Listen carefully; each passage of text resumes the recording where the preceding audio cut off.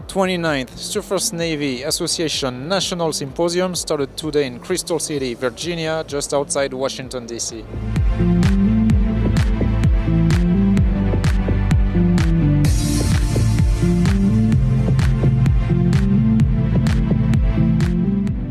The event gathers the naval defense industry and top Navy officials to discuss the future of the surface fleet. SNA 2017 focuses this year on distributed lethality and sea control.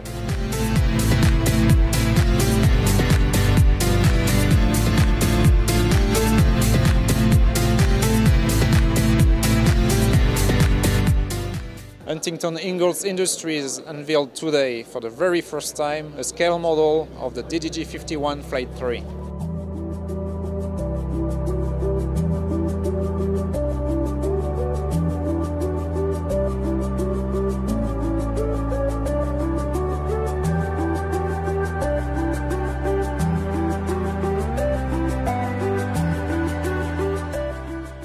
Good morning, Perry.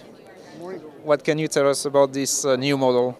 So this is our Ddg-51 Flight 3. This is the first time we displayed it here at Surface Navy.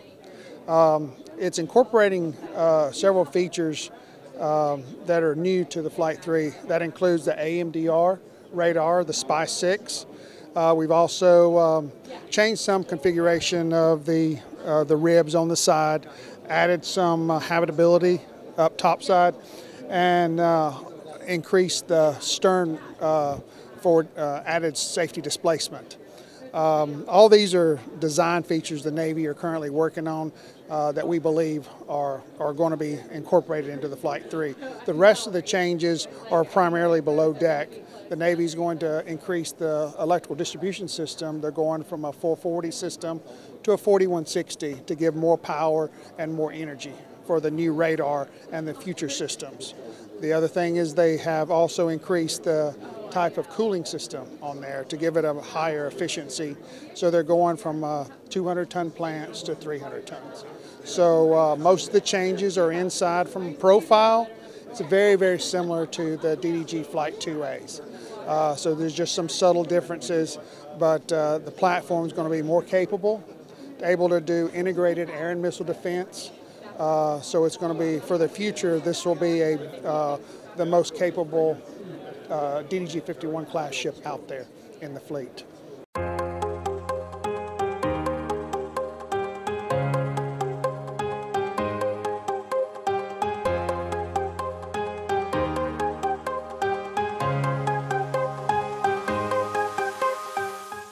Good afternoon, Gary. What are you representing here? Here in the Kongsberg booth, what we're representing initially is operationalizing distributed lethality, which is the theme of SNA this year in order to enable sea control. So what we've got is a depiction which is not to be represented as actual, accurate, but our depiction of where NSM could be located in the LCS class ships of both types, LCS 1 and 2 class ships, and eventually the frigate design when that's divulged. I think NSM certainly scratches a lot of itches that have been articulated here at SNA so far today and that we've been reading about for the last several years that talk about an ability to strike at extended ranges with precision and accuracy, and most importantly with reliability, that the missile that is launched at its target will get to its target, survive any defenses they may have, and operationalize distributed lethality throughout the force. And as we talk about throughout the force, we've got some other graphics that show once the initial step is made to rearm or upgun the LCS class ships, then the prospect opens up to go to other ships throughout the force, as has been discussed by several speakers today at SNA.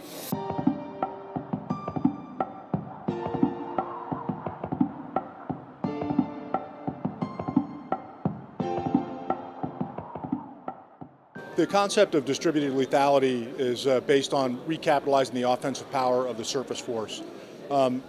Very short history, after the Cold War ended, the United States Navy put most of its offensive power in the carrier air wing. And today, right now, there's only about 26 ships in the Pacific Fleet that are capable of firing a surface-to-surface missile, and it's a Harpoon, which is a late 70s generation missile. So Vice Admiral Roden, who's the current commander of Naval Surface Forces, has been, for the last couple of years, he's been publishing a concept called distributed lethality, where you put more offensive weapons on ships that had previously not had that capability. For example, the LCS and the FF, and then the LPD-17 ships and the DDG-51s, the Flight 2s, hulls 79 and above, were not fitted with Harpoons. So they have no classic strike missile, surface strike missile like a Exocet or Harpoon or any of that capability. So we've teamed, Raytheon Missile Systems, we're the largest missile producer in the world. We've teamed up with Kongsberg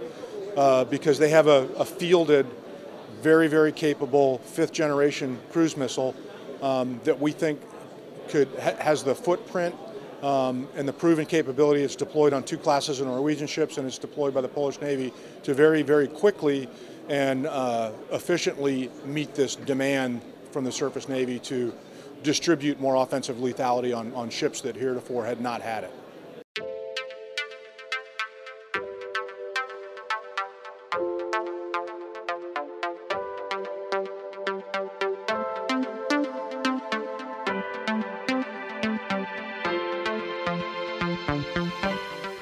SM-6 is a long-range, originally a long-range AEW weapon that has developed over the course of time to both do AEW and sea-based terminal. And in the January of 2016, we also demonstrated a third capability of anti-surface warfare. So we have 3 missions in 1 missile now that will begin to deliver to the United States Navy. So what we announced today was that the U.S. Navy and the U.S. government has approved sales of SM-6 to international countries. So some of the potential customers are based on Aegis baselines that they either have stated they are going to upgrade or have already began to procure those baselines, which are Aegis Baseline 9. Those countries are Korea, Japan, and the country of Australia.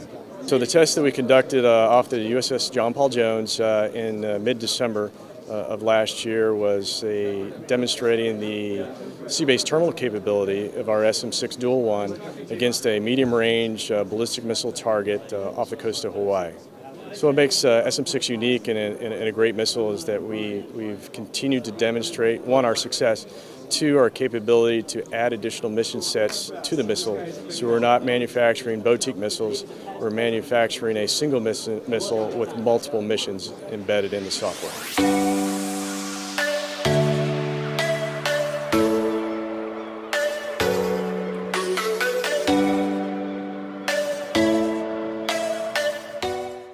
I'm John Perry. I'm with the Weapons Systems Organization out of BAE Systems. We are here today displaying and presenting to the customer some of our advanced capabilities in electric weapons. What we have right here is a model of the Electromagnetic Railgun that we are co-developing with the U.S. Navy to bring the next generation of naval weapon gunfire to the fleet.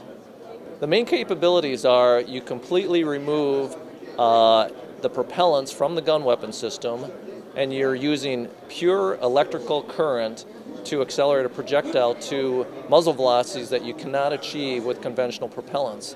You're also improving the safety of the weapon and therefore the ship by removing those energetics from the system. And you're also reducing logistics because you don't have to move the propelling charge through the fleet to the ship and to the weapon.